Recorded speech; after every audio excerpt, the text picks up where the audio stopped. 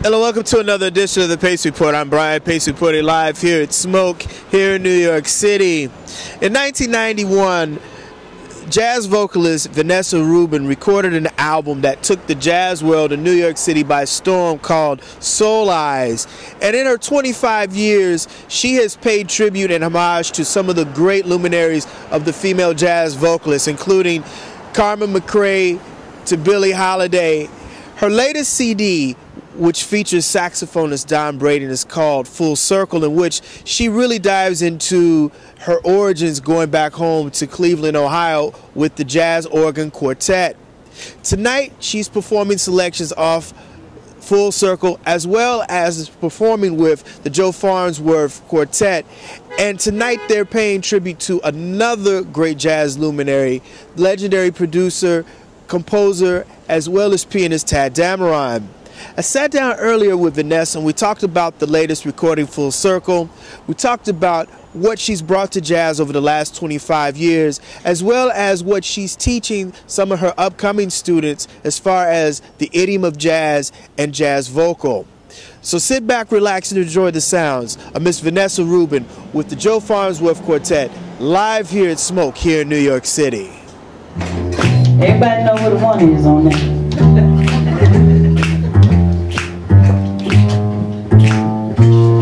Keep it in mind, advice is cheap and fate is sometimes unkind. Nevertheless, accept this free pearl of wisdom offered to the rings of wisdom. If you're into tempting fate, then use good bait. Fish gotta swim, and like the final song says, birds gotta fly. But if you can't help loving someone till you die, don't start by living a lie. Avoid the second rate by starting with good faith. Between you and me, more fish than one are swimming under the sea. So if you're smart, you save your heart for someone special, someone sweet and unforgettable. Drop the line, hold out for something fine. I'm glad to report the sermon's over and at least it was short. The morals plain, say no to pain, you won't regret it. Once again, now don't forget it. If you're into tempting fate, then please use good faith. Yeah.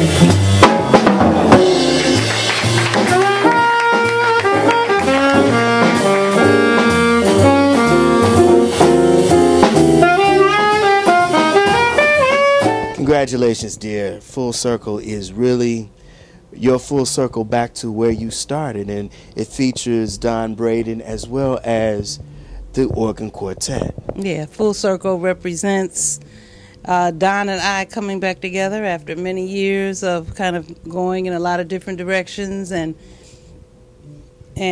playing together occasionally on the road and gigs and festivals, but we never got a chance to really record and do a project together. So after doing some very early gigs together in New York when we first arrived, we decided that we should come back and do something together. And organ represents definitely where I started in Cleveland with the Blackshaw Brothers with Cecil Rutker. So doing an organ record, and this is my first organ record, is really nice. So Full Circle with Don Braden, Full Circle with organ. Tell me about the songs that you chose for this. What made you decide to record the songs for this project? There's songs that I've kind of been doing that I on live gigs. Two of them are originals that, of course, I'd like to get out there for people to enjoy, and hopefully maybe somebody else might decide they want to record them. Don has some originals on there, so it's the Great American Songbook mixed up with some originals, but all of it's grooving and all of it's swinging. And of course there's some Dameron tunes on there, and anybody that knows me knows I've been an advocate of the Dameron Songbook for a number of years now, so I get a chance to preview a couple of those melodies as well. Vanessa, you know the organ trio and the organ quartet for anybody adds a whole nother dynamic to jazz and blues and even gospel to a certain degree. Yeah. What is it about the organ that you really, really like, and what is it about it to the origin and the idiom of the music that people in the tradition keep using it? Well, In the words of a friend of mine who's a really great jazz drummer, Mr. Greg Bandy, he described it as a big, fat, juicy piano. And I like it because it has such a full sound and a driving bass. And I like that because I connect with that very well. And once you get that, and then you dress it up with some good drums and a guitar player, you've got like a big band, and I like full sound. Yeah. Some of the great jazz female vocalists, Dinah Washington, Sarah Vaughan, Carmen McRae, they dived into the jazz organ trio or some kind of quartet. Moving forward, do you think that people have forgotten a lot about the jazz organ? I don't think they have forgotten about it.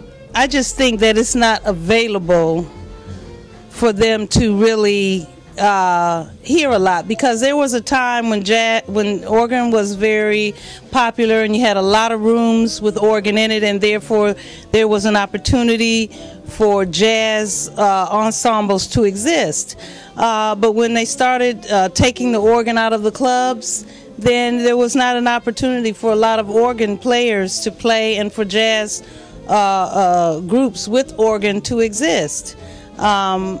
Hence, you know, a lot of jazz companies have made portable like organs, you know, small organs that sound very, very good. And so people who are really adamant about playing organ, who are just basically real organ players, when they can't get a B3, they bring out their portable stuff. And I got to tell you, some of it sounds really good.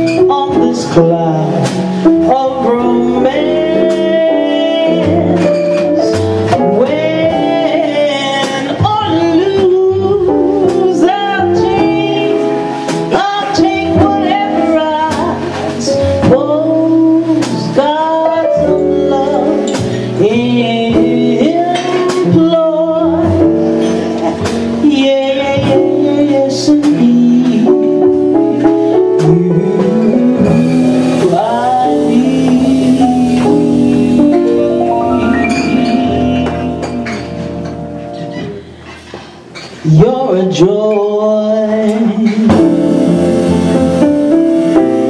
You're a joy.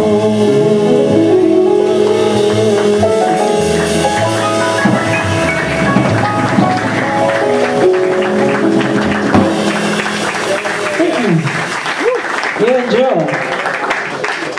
Vanessa, you took part in a wonderful set over the weekend, paying tribute to a great person from your hometown, composer, pianist, and a great luminary of the music, Tadd Dameron. Yes. What is it about his music that you're bringing light to today's listeners, as well as why is he so important to the jazz? Tadd Dameron was a architect in the bebop era of that music. But Tadd was like one of those behind-the-scene kind of cats. He wasn't a soloist. But Tadd could write, and Tadd could arrange, and he was a wonderful pianist. But people recognized his genius in his composition, what he could do with all the new stuff that people were doing with bebop, all the new chords and inversions and things like that. And he used those things to create beautiful compositions and melody within the bebop music. Okay, so you got a lot of soloists and they playing and then they going through all of the changes. But on top of that, Tadd could write a beautiful melody with those same kind of chord changes, melodies that we would love and remember. So he was so good at taking a small, because of his understanding of that era and that music and what they were doing with it. When the big bands broke down and the small groups came into being, Tadd knew how to take that harmony and make a big sound out of a small number of instruments. And that's why people really dug him, you know, because he just could do that. And that's a special kind of person. but his melodies, his writing, he's an unsung hero, you know. People forget about the people behind the scenes, you know. Fats Navarro was bad, but look at who he had creating that musical bed. Miles was bad, but look at who he had in his band. He could just get up there and just do his thing because the foundation was strong, and you know, it was just a good musical marriage. And Tad made good musical marriages for a lot of people. He wrote for Carmen. He did stuff for Decca Records. He wrote for Sarah. He arranged for Eckstein. He arranged for Dizzy. He arranged for a lot of big bands in Kansas City. You know, he met Bird and came to New York. I mean, he died too soon, 48, 1965. If he had not died, what might he have continued to contribute that today we would all continue to be, you know, playing and talking about, which is why I want people to know about him, because we can never forget about the people behind the scenes, or that seemingly are behind the scenes, because we can't, like me, I'm a singer, but hey, I love a great trio, and I give my bands a lot of credit because I can sing and I'm, you know, things the way I want to if I know my trio got my back, and they're inspiring me and they're giving me a lot of information, you know, with which to work with every night, you know, notes and chords and rhythms and emotion, and you know, it's all a hodgepodge, but I don't do it by myself.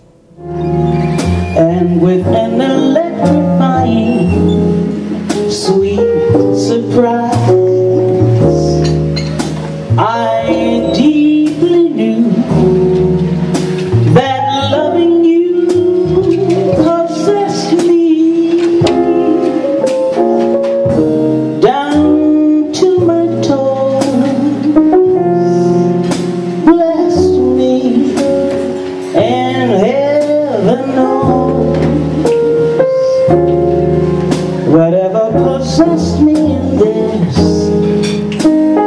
magic scheme, my life's a wondrous dream.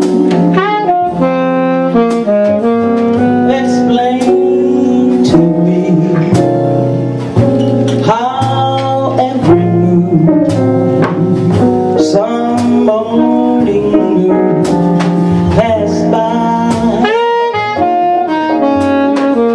and why those clouds of almond blossoms swirl each midnight sky. Whatever possessed me came from the blue. Love me, and need I say, whatever possessed me, darling, please don't ignore, while you possessed me more.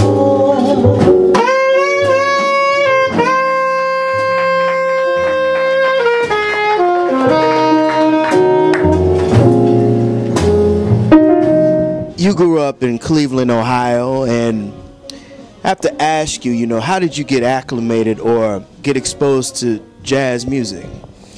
Jazz music was played in my home a lot on records when I was a young girl, so I grew up listening to it. No one ever told me it was jazz, it was just music, and I learned to listen without categories. So, you know, it was in me from a child. Can you recall the very first song that you sang as a child? No, because I sung all the time. But I used to sing, I'll tell you one little funny story. My brother, an elder brother of mine, used to play Lambert, Hendricks, and Ross a lot. And one of the songs used to be Cloudburst that I remember hearing. And I remember getting my hair braided to Cloudburst. And one of the things that was fun for me to do was to walk to school and try to sing it. So, you know, I was blue and I was always wearing a frown until my love had turned me down. Well, that was good till you got to the, hey, baby, I'm going to tell you about your love, and then you're hugging and you kissing, you sweet little baby. You know that part?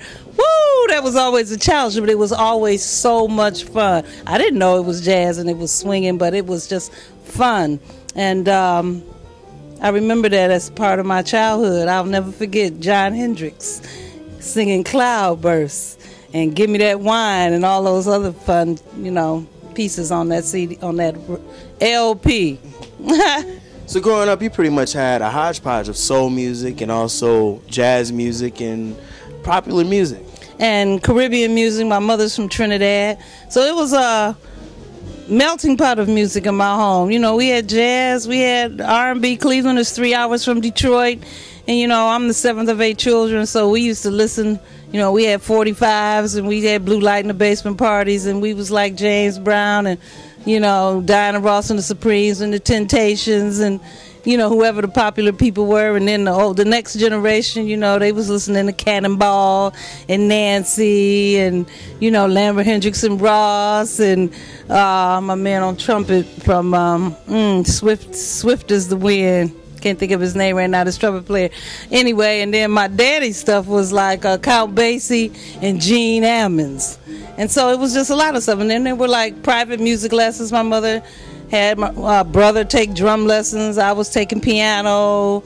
I played a little flute in school. I mean, it was always a very artistic environment, very cultured environment. Vanessa, I understand that you took part in a competition and you paid homage to one of your influences, which is Billie Holiday. And I think it was this particular contest where you decided that you were going to do music full time. Yeah, I don't think it was really about Billie Holiday at the time as much as it was about God Bless the Child. Because I really didn't know that to be a signature song of hers at that time, but I knew it to be a standard and something that I don't know how I got to that song, but I did it at a Miss Black Central Ohio pageant in college, and you know, won a little talent competition, and with a really fabulous, what's most important is the guy that played Bobby, oh man, I'm gonna get back to his name. He lives in Columbus and he plays organ and he is phenomenal. He played piano too, and the lights came on at that performance because I really wasn't that serious. I was always a vocal child, my mother would say. And so I could always sing a little bit, but I had never considered singing as a profession. My parents promoted academia, and I was supposed to go to law school or medicine, you know, be a doctor or something like that. So you can imagine after graduating from journalism school and coming home and saying I want to be a jazz singer, that didn't go over too well. That'll do it again for another edition of the Pace Report. I'm Brian Pace, reporting live here at Smoke here in New York City. I'd like to personally thank the talented Miss Vanessa Rubin for her time, as well as the Joe Farnsworth Quartet, as well as the staff and management here at Smoke. As always, please visit my website, www.thepacereport.com, for my weekly column, as well as my past segments. Until next time, remember, if it's in the groove, it'll make you move. Till next time, peace. Keep it in mind, advice is cheap and fate is sometimes unkind. Nevertheless, accept this free pearl of wisdom offered to the rings of wisdom. If you're into tempting fate, then use good bait. Fish gotta swim, and like the final song says, birds gotta fly. But if you can't help loving someone till you die, don't start by living a lie. Avoid the second rate by starting with good faith. Between you and me, more fish than one are swimming under the sea. So if you're smart, you save your heart for someone special, someone sweet and unforgettable. Drop the line, hold out for something fine. I'm glad to report the sermon's over, and at least it was short. The morals plain, say no to pain.